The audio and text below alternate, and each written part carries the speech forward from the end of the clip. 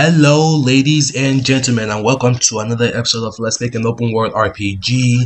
And in in this episode, I'm basically going to be telling you guys that this game, I'm planning on releasing the demo for for the beta version later on today. So right now, all I'm doing is basically working out some bugs, finishing off the weapons and some other stuff that I have to add in. And I haven't been making videos because I've been sick and I couldn't really talk, so I've just been working on the game.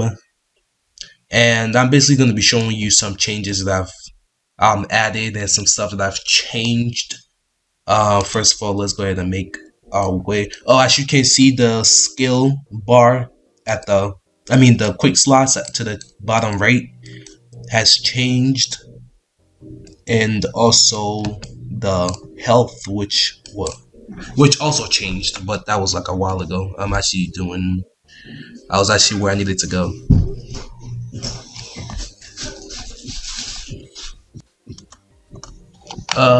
So run, which is over here.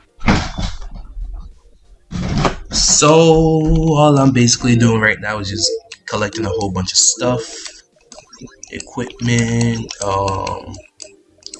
official arena sword.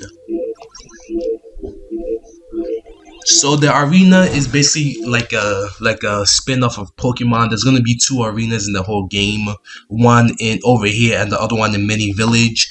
So basically you have to beat off 10 of the arena champions, and then once you collect all 10 medals, then you gain access to East Tower, which is gonna be a tower of 100 opponents, and then if you beat all 100 of them, you become the champion.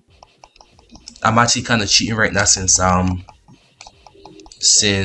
have the God's ring on, so it's boosting my health. And actually let me see, since this is a brand new character, I just have equipped it really good stuff, so my attack isn't really all that much. It's only at 5, as you can see. My defense is high though. So basically that's not what we're doing. So basically this is the arena in Mini Town, and then the other one is in Mini Village, and you have to beat all of them to beat her at the top, and then after that you move on to the next one.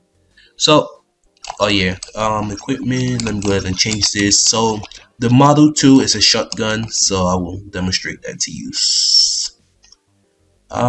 Actually I don't want to die, but yeah, actually. So the Model 2 shotgun, the MP8K is a submachine gun, and this one is a assault rifle. So right now this is the most powerful one in the game with 200 attack. So as you can see, it gives me 200 right there. You can actually use that in the arena. That you can only use the official arena sword, just like the boxing matches. Oh my gosh. Oh.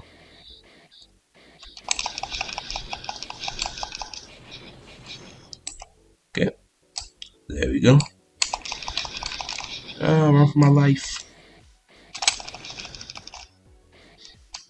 So the swords, I actually don't have any plans for this except to like put a whole bunch of slimes in, and actually to put a whole bunch of enemies in.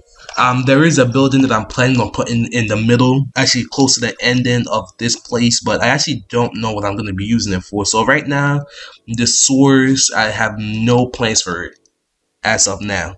It's just a way to, oh my gosh, a way to expand on the world a little bit without actually like expanding on it. So it's basically beneath the city. So it's the size of the swords is the same size as the whole city, minus the woods and stuff.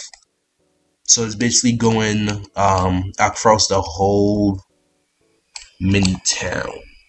So let me go ahead and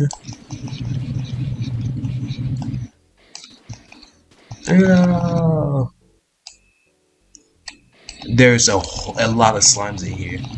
Yeah, let me run because I'm about to die. Okay. I actually haven't added a way to get out, so that's why I can't actually get out yet. So, oh yeah. Yeah.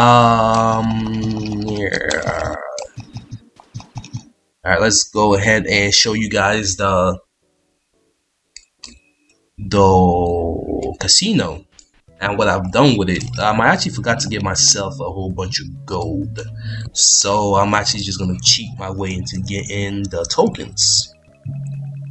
So let's go ahead and scroll all the way down to tokens, which should be coming up soon. Here it is. So let's give myself a good amount of tokens, maybe 100, maybe 2, but a good amount. That's good. Okay. So, and we have these machines. These ones are the slot machines. These ones are the I don't actually know.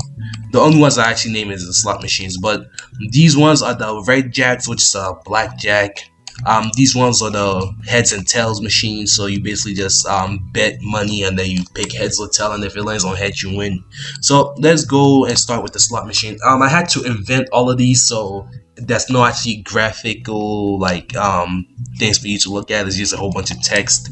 So slot machine play slots 1 out of 8. I mean 108 out of 1 token left. So you could choose to spin, exit, or you could look at the information. You will require 1 token per spin, and then it just shows you the winning spin. So if you get 111, you win 25 tokens. If you spin 555, you win 50. If you spin 777, which is the jackpot, you win 300, and so forth. So we're gonna go ahead and spin here. So I spent 200, that's nothing, so I lost.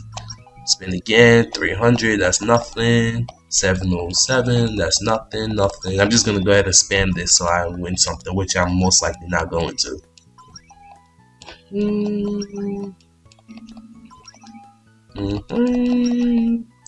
A good way to lose a whole bunch of money, and also a good way to win a whole bunch of money if you're lucky. A good way to actually win money. Okay, let me stop playing this before I lose all my money. A good place to win the money is actually here at the heads tail machine. So basically, play heads or tail, you pick yes or no, and then you bet how many tokens that you actually want to wager. So let's wager 10. So that's 10 tokens out of our pocket.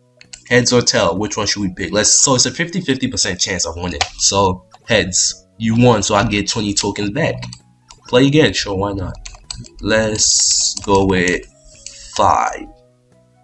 I always pick heads because it's a 50% chance, so it doesn't really matter which one you pick. So again, I won.